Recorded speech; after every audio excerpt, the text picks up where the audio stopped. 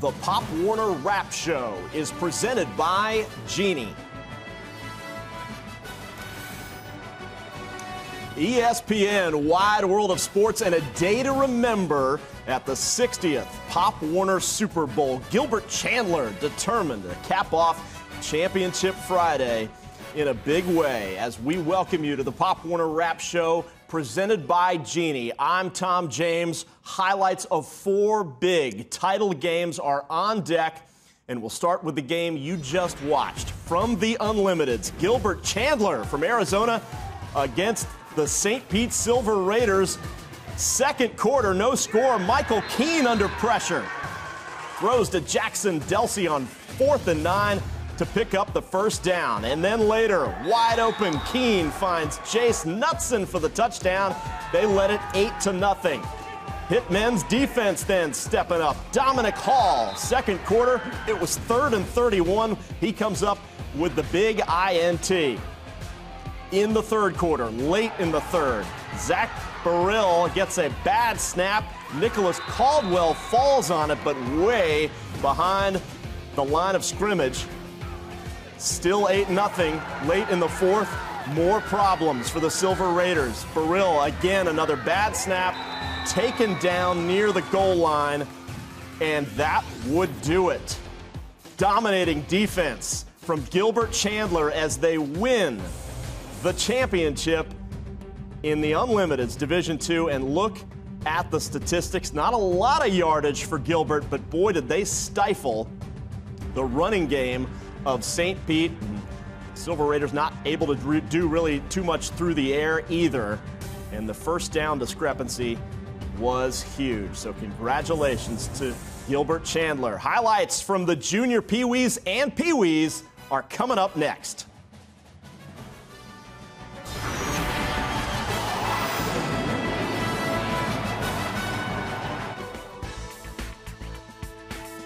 Disney soccer tournaments sponsored by AS Roma provide athletes of all ages the opportunity to compete against athletes from across the U.S. and around the world.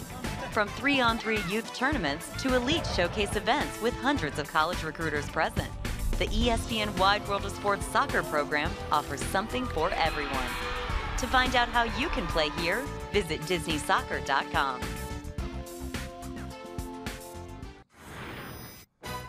Look at Expedition Everest inside Animal Kingdom. Championship Friday at the 60th Pop Warner Super Bowl. ESPN Wide World of Sports. The championship from Junior Pee-wees, Southeast Dallas and Point Loma. First quarter, Southeast Dallas bobbling the handoff. Jackson Emerson recovers the fumble for the Pointers. Moments later, it's Kendall Johnson getting the handoff, pulling his way into the end zone for the first points of the game for the Pointers. They led it 8-0. Later in the quarter, it's Rocco Balistreri, the coach's son, takes it in for the score. Quickly out to a 16-0 lead. But Southeast Dallas would rally back. And there goes the defense in for the touchdown. 16-13 was the score at that point. But Jackson Emerson tries to put a halt to the Southeast Dallas surge with the big interception late in the second quarter. On to the second half we go. Point Loma on 4th and 7 for Southeast Dallas.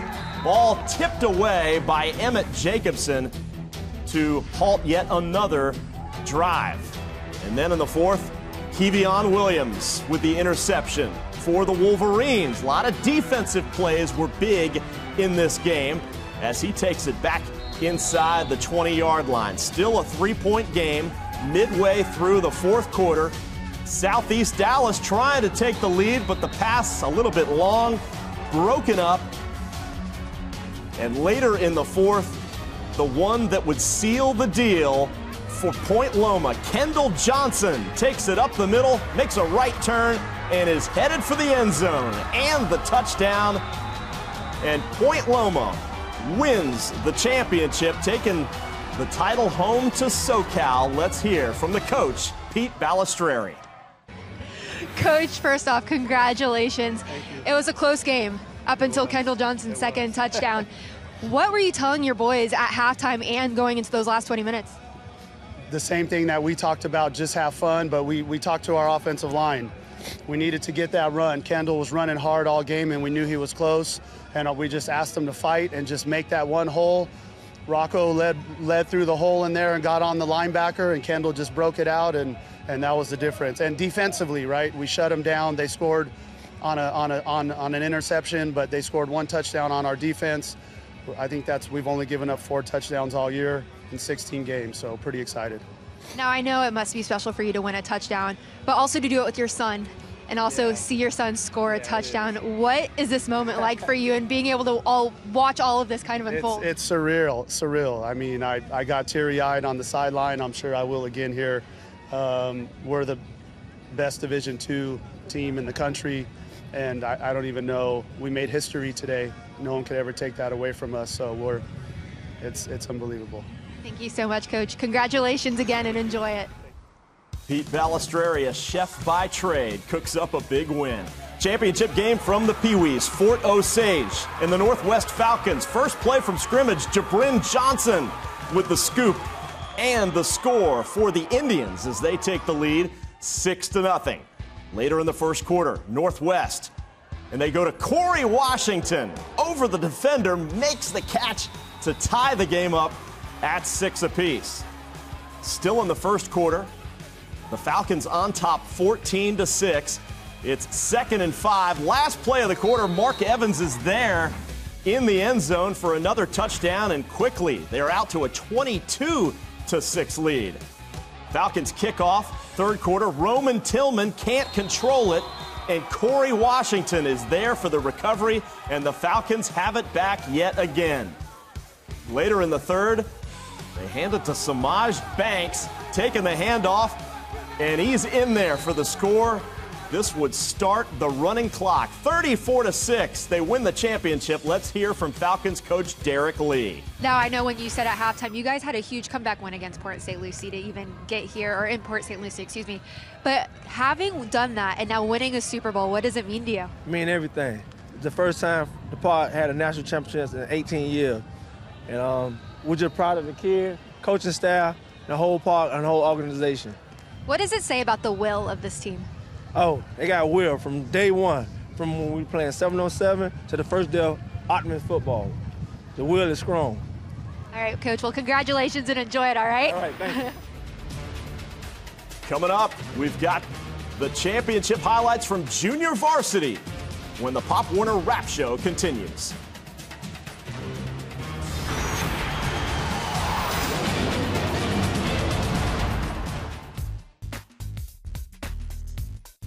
Go the distance with Disney and the ESPN Wide World of Sports complex in Florida by training or competing in one of the many track and field events hosted here annually.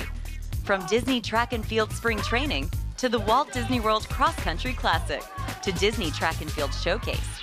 Get ready for your season or get noticed by any of the numerous college recruiters in attendance. Check out DisneyTrackandField.com for more information.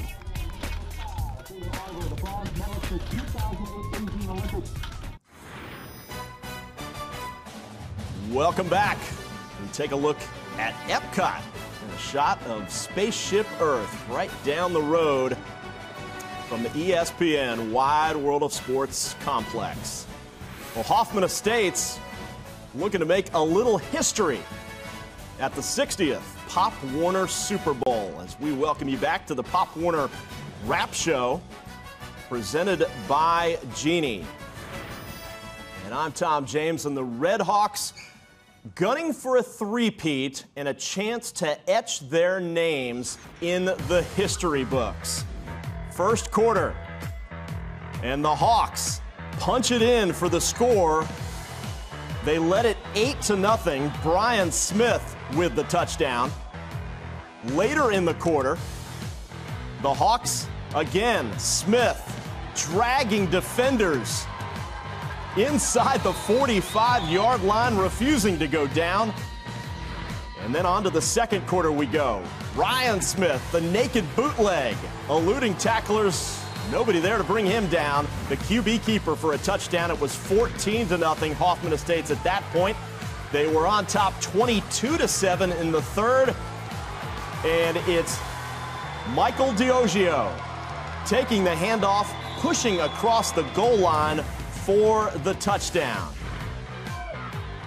Still in the fourth quarter, and Smith again breaking free down the left sidelines, 48 yards for the touchdown.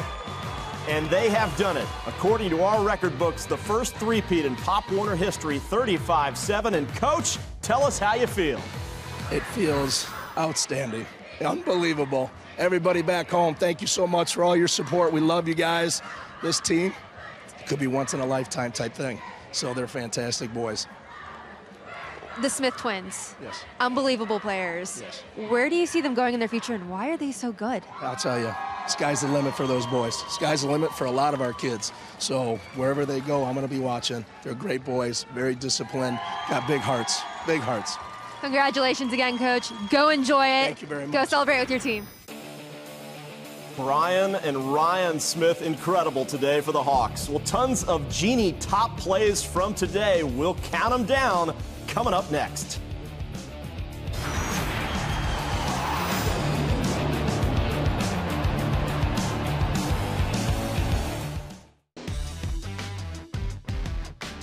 The ESPN Wide World of Sports complex is one of the most exciting youth baseball complexes in America, where players of all ages compete against both national and international rivals. Athletes can hone their skills year-round through open registration tournaments and spring training programs for high school and college teams on major league quality fields while creating memories that last a lifetime. To find out how your team can play here, visit DisneyBaseball.com.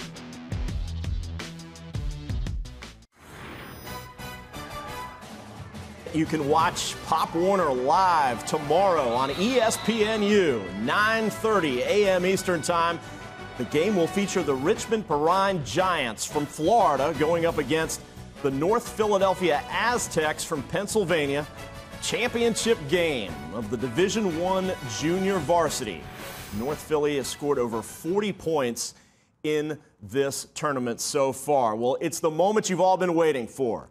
Genie top plays from all of the Division II championship games from today. Championship Friday, let's roll them. 2-1 here. Junior Pee Wee Southeast Dallas Wolverines, couple of back-to-back interceptions. First it was Jalen Hicks with the pick six. And on the next offensive play, DeAndre Jackson with the interception. Almost taking it back to the house. Point Loma would win the championship. And then from the Pee Wees, Fort Osage, the Indians, David Jaquez with the big hit. Jabrin Johnson picks it up, the scoop, and the score. And finally, what else? Hoffman Estates, three-time champions at the Pop Warner Super Bowl, 46-0 over the last 3 seasons, and they're all doing snow angels out there.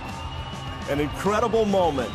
According to our records, the first three-peat ever in the history of Pop Warner. Congratulations to those guys. Here's the lineup of games tomorrow. Division I Championship Day. As mentioned, it starts at 9:30 a.m. Eastern Time on ESPNU. Junior Varsity, Richmond Perrine against North Philly. That'll be followed at noon on ESPN3 with the Junior Pee Wees, Far West against Virginia Beach.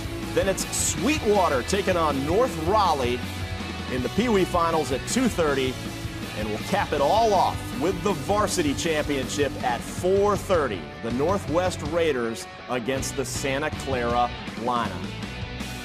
It's been an amazing day. We'll see you in the morning, everybody. Have a great night.